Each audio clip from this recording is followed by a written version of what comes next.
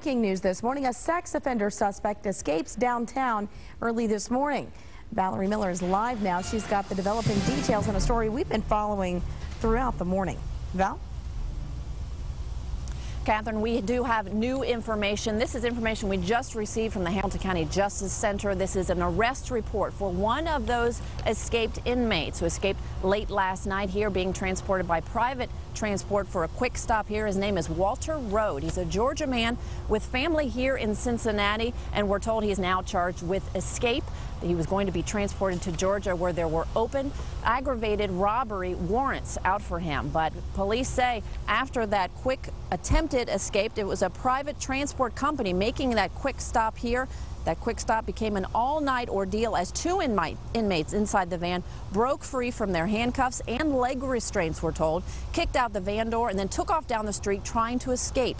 Officers caught that one suspect we told you about. There is another one still on the loose. We're told he is a charged sex offender. Jose Hernandez is his name.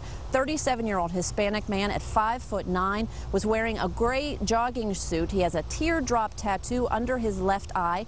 Investigators say he is facing extradition. Not sure where or why. He reportedly told his fellow inmate he was not sticking around for any of it, then took off. So it's certainly been an all-night search for that remaining suspect. We've seen Cincinnati police officers in the Over the Rhine area looking for him, and we'll certainly bring any latest developments from the Hamilton County Sheriff's Department here as it becomes available. Catherine? All right, Valerie, thank you. Also new this morning.